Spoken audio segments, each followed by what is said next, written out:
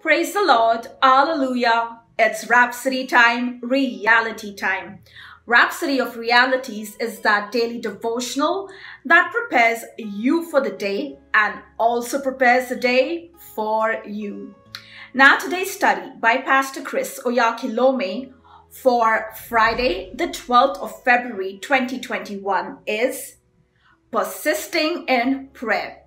And today's scripture has been taken from the book of James chapter 5 verse 16, which reads, "The effectual fervent prayer of a righteous man availeth much." The Amplified Classic Version of our theme verse places the premium on persistent prayer. The earnest, heartfelt, continued prayer of a righteous man makes tremendous power available, dynamic in its working.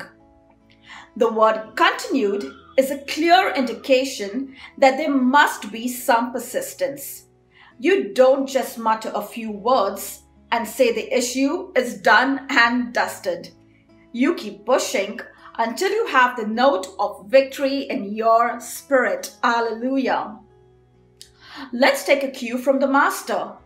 On a certain occasion, he took his three closest disciples, Peter, James, and John, with him to a place called Gethsemane to pray. Then Matthew chapter 26 verse 39 tells us, "And he went a little further and fell on his face and prayed, saying, O my Father, if it be possible, let this cup pass from me.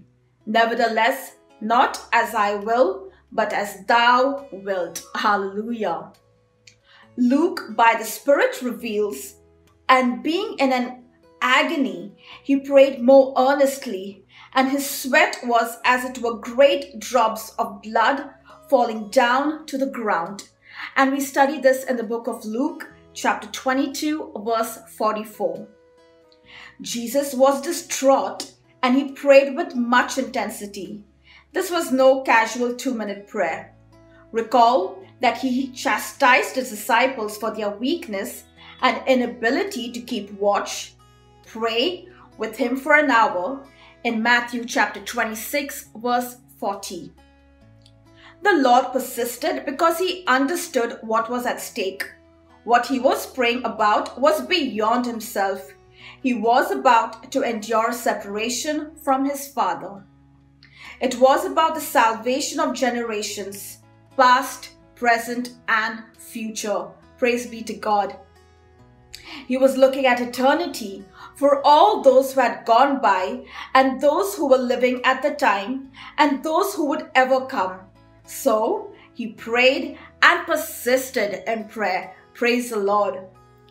This is what is required of us today. The stakes are much higher than ever. There's a fight for the souls of men, and we must agonize in prayer for their salvation. We must keep praying and interceding until the last soul that must be won is reached and brought into the kingdom before the rapture of the church. Hallelujah. Praise the Lord. So now it's time for prayer, and I invite all of you to please close your eyes, lift up your holy hands, and pray after me. Dear Father, thank you for helping me build a strong and prevailing prayer life through the Holy Spirit. Even now, I pray for a great and mighty haul of souls into the kingdom. Your glory covers the earth today, and the souls of the unconverted are impacted with the light of your gospel, turning them from darkness to light and glorious liberty of the sons of God. In Jesus' name, amen. Thank you so much, and God bless you.